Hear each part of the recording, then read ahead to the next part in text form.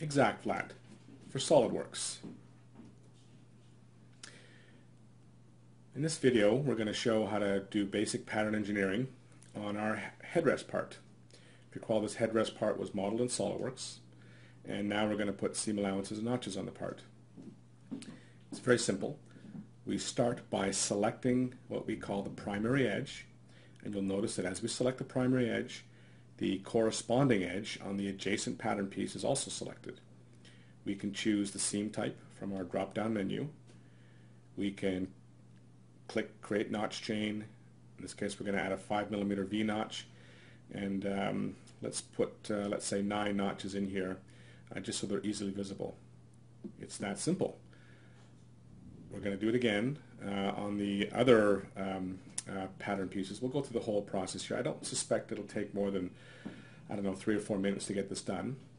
But as you can see, we just select the primary edge, and when the primary edge is selected, the corresponding edge on the adjacent pattern piece is selected, and then we add our seams. Now, the interesting thing about our seams is they are pulled from a database. There's a supporting database application that comes with ExactFlat.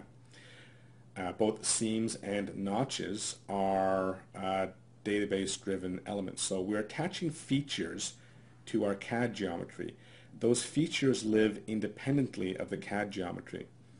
The features, therefore, can be standardized. So if you're a company that's standardized on a 8mm, 10mm, whatever type of seam it is, our database table is editable, and you can adopt your company standards, and they can be manifest in the selections that your designers use to do the pattern engineering. Notch is the same way. Rather than have hard-coded, pre-configured notch types, we do have those, but we can also allow the users to create notch chains, notches of any type. So if there's one that you need that's not reflected in here, it's very straightforward to create a notch and add it to the database.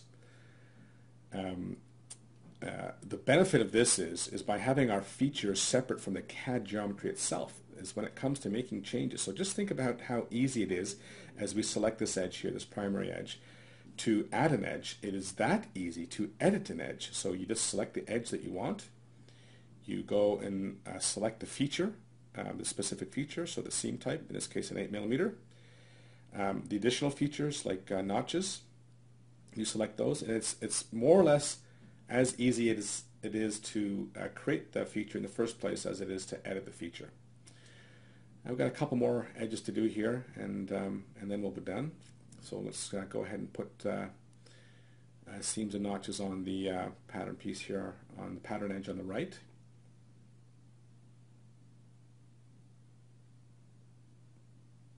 And if you notice the piece down in the bottom right, the long piece on the bottom right, that's where the corresponding edge is.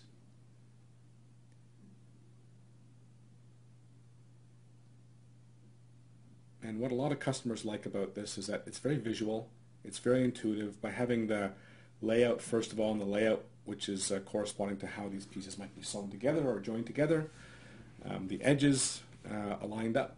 It allows designers to get a visual indication of how things are connecting, and that ultimately drives product quality, ultimately drives productivity, and it's really manifest in a very simple, intuitive interface. And if you're an experienced SolidWorks user, learning the ExactFlat pattern engineering features should be very straightforward. So here we are, basic pattern engineering in about 4 minutes or so, and that's it. So stop the timer. Yep, just under 4 minutes. If anybody wants to know more, if you have any questions about how the program works, or if you want to get an evaluation, give us a call and visit our website. Thank you very much.